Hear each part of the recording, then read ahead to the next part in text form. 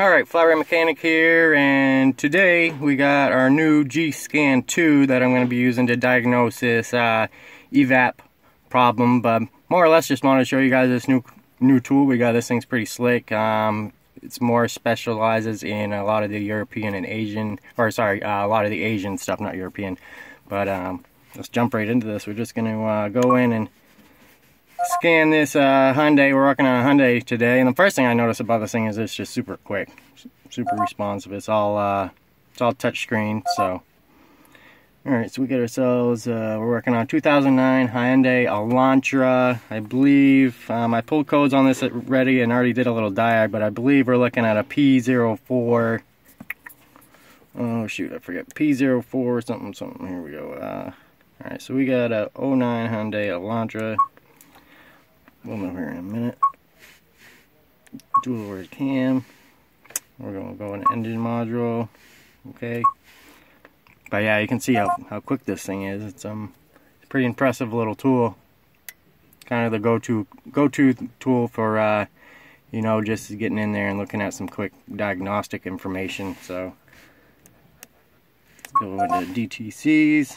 There we go, P0442, that's what it was. Evaporative emissions, small leak detected. And I'm going to show you guys what I found on this here in a second, but I'm just going to go back and yeah, I went ahead and smoked this whole system to make sure there was no leaks I could see. I tested the purge valve to make sure that wasn't leaking at all.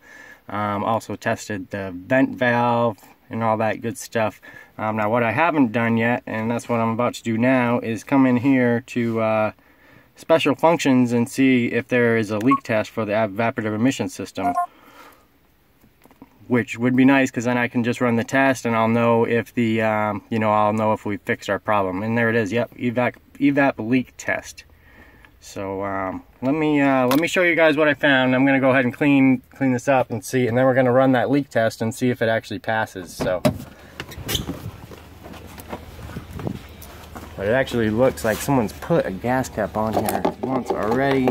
Like, yeah, the gas cap looks relatively new, but as you can see, there's quite a bit of rust buildup on this seal right here. So we're just gonna take a little emery paper and emery cloth and clean that up, and we're going to run the leak test and see if that takes care of the problem. So I'll be right back. Alright guys, so I got that gas tank filler nozzle all cleaned up. All I did is I just used a little Scotch-Brite pad here, and I just got it real nice and clean, and then I actually applied a little silicone. See, just a little silicone to keep that rubber in good condition and hopefully prevent that from you know, rusting up too much. And honestly, if you don't have any check engine lights or even any problems at all, it's not a bad idea to just kind of as a maintenance type of thing, like you would want to lube your doors and your hood latches, you know, go around and put a little silicone on that filler neck. And if you have to, keep it clean with a little piece of emery cloth or a Scotch-Brite pad, and that's just going to prevent problems from the future, you know. All right, so we went ahead and did that. We're gonna go into go ahead and go into this EVAP test and see if this has fixed our P0442, I believe. Alright, what do we got here? EVAP leak test. This test is used for functionality to check the EVAP system and leakage check.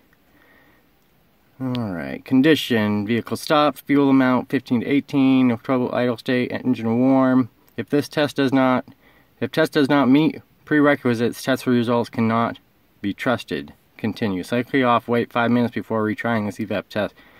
Alright, so this test is not going to run for us. For one, we are not up to operating temperature, and for two, as you can see, we have a full tank of fuel here. So we're probably just going to drive this thing and set the monitors and make sure the code doesn't return, but I'm pretty confident this small EVAP leak is going to be fixed by you know, getting that rust out from underneath the gas cap here, because I didn't find any other issues with this thing. But thanks for watching, guys. Be sure to hit the thumbs up button if this was helpful, and subscribe to my channel for more DIY automotive repair videos. Always trying to help you guys out and hopefully save you a little money on your auto repair bills.